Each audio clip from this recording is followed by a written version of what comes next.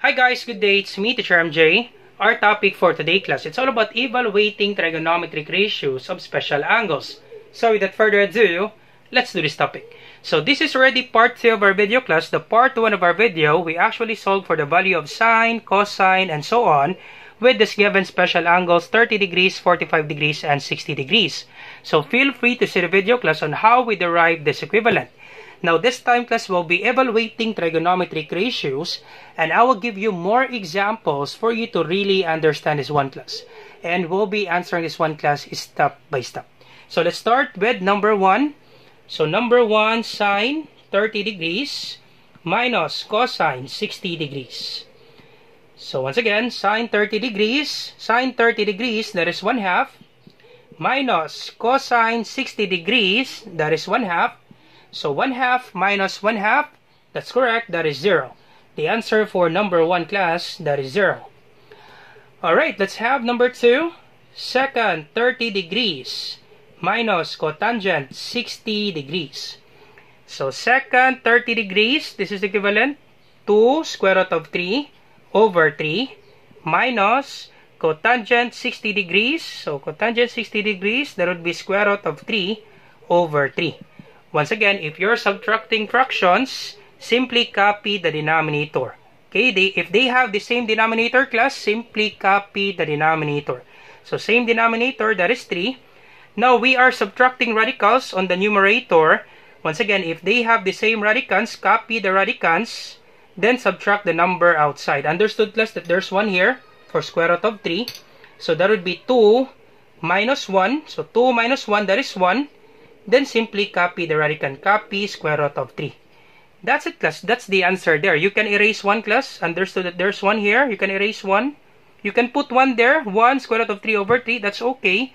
Or we can just erase 1. Understood that there's 1 here. That's the answer class for number 2. Easy, right? For number 2. Copy the denominator. Then subtract the numerator. So 2 minus 1, that is 1. Simply copy the radicals. Copy square root of 3. So 2 minus 1, 1, then copy square root of 3 over 3. That's the answer class for number 2. So let's try number 3. So once again class, we will have more examples class for you to understand this one. Alright, so number 3.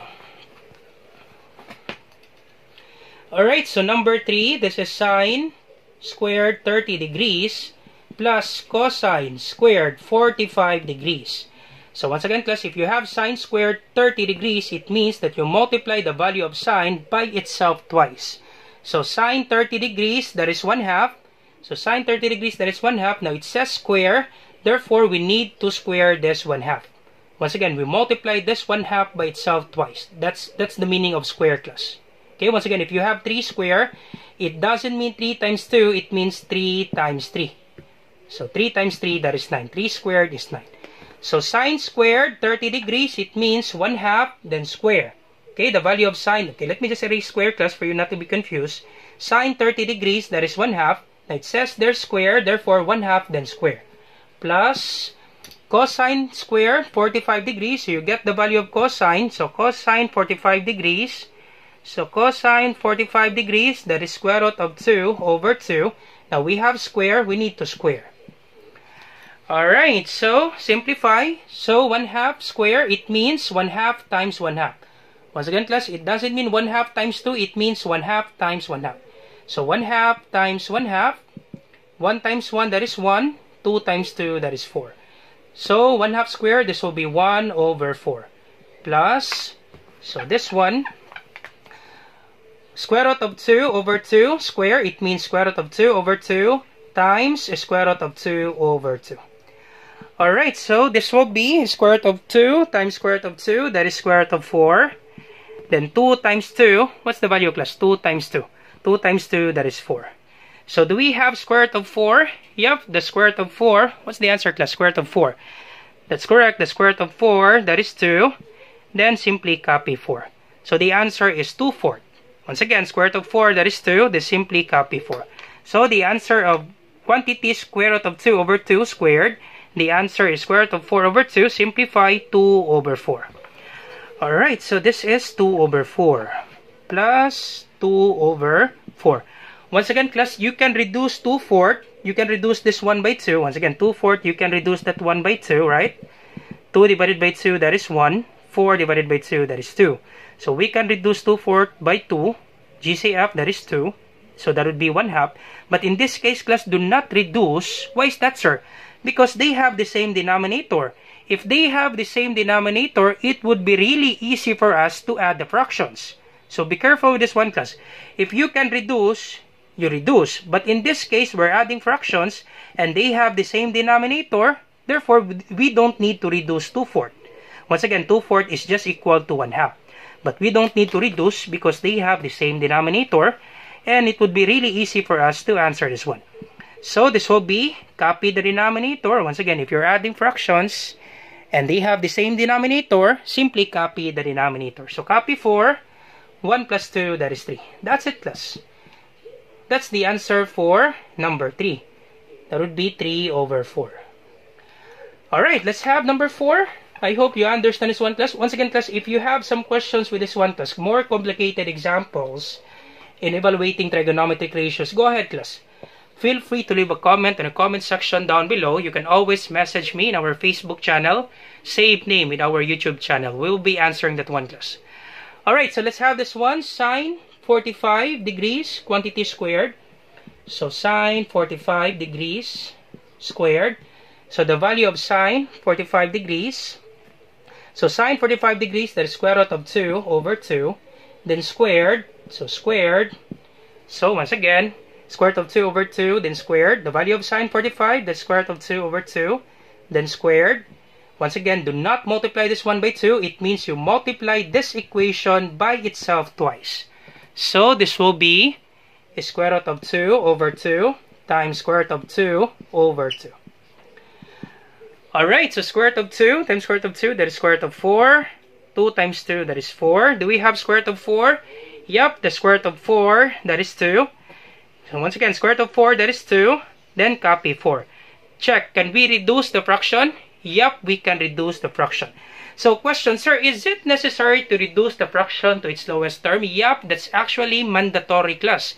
You will always reduce the fraction to the lowest term if you can reduce, especially if it's your final answer. So once again, class, always reduce the fraction to its lowest term if you can reduce, especially if it's your final answer. So we can reduce this 1 by 2. The GCF of 2 and 4, that is 2. So divide by 2, divide by 2.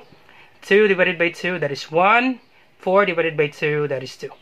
Therefore, class, our answer for number 4, that is 1/2. Alright, so that's it, class. For number 4, that is 1/2. So once again, let's try more examples, class, for you to understand this one, class. I will give you more examples, class. Alright, let's try another example. Alright, so let's proceed now to number 5. So let me just copy the equation. Sine 30 degrees multiplied by tangent 45 degrees plus tangent 30 degrees multiplied by sine 60 degrees. Alright, so sine 30 degrees, that is 1/2, times tangent 45 degrees. Tangent 45 degrees, that is 1. So times 1 plus tangent 30 degrees. So tangent 30 degrees, that is square root of 3/3 times sine 60 degrees. So sine 60 degrees, that is square root of 3/2. So once again, class, you simplify this one. Multiplication comes first before this addition. So you multiply this one and you also multiply this one. So 1/2 times 1. So 1/2 times 1, that is 1/2. Plus, so you simplify this one. So let's multiply that. Square root of 3 times square root of 3, that is square root of 9. 3 times 2, that is 6. So can we simplify square root of 9? Yep, we can simplify square root of 9, right? What would be the square root of 9, class? The square root of 9, that is 3.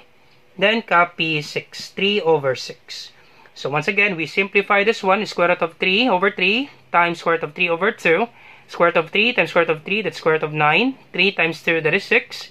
Square root of 9, that is 3. Then copy 6. So this will be 1/2 plus 3/6. Now you check, class, they don't have the same denominators, right? So to solve this one, we need to find the LCD. But you always check the fraction, class, if you can reduce. Can we reduce 3 and 6? Because it will take time, class, if you find the LCD. So 2 and 6, the least common denominator, that is 6, right? You find a number that we can divide 6 and 2, the smallest number that we can divide 6 and 2, that would be 6. So 6 divided by 2, that is 3 times 1, if you still remember, class. But in this scenario, class, instead of finding the LCD, you always check if we can reduce 3 over 6. Can we reduce 3 and 6? Yup, 3 over 6, we can reduce that 1 by 3, right? Divide by 3, divide by 3. 3 divided by 3, that is 1. 6 divided by 3, that is 2. So 3 over 6, we can write that into 1/2. Okay, so this will be 1/2 plus 1/2. So 1/2 plus 1/2, of course, that is 1. Okay, of course, that is 1. Or if you're confused, copy the denominator, same denominator, copy. And then 1 plus 1, that is 2. 2 divided by 2, that is 1. That's it, class. That's the answer for number 5. This one is 1. Alright, so quite complicated for number 5. Let's try more complicated examples, class. Number 6. Alright, so number 6. Once again, let me copy the equation. So sine 60 degrees times cosine 30 degrees minus sine 30 degrees times cosine 60 degrees.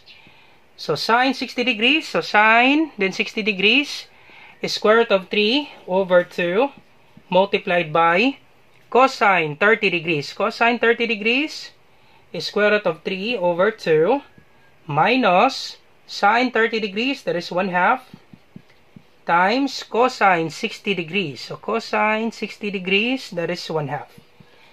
Alright, so simplify. Once again, do not subtract. You multiply first. Multiplication comes first before this subtraction.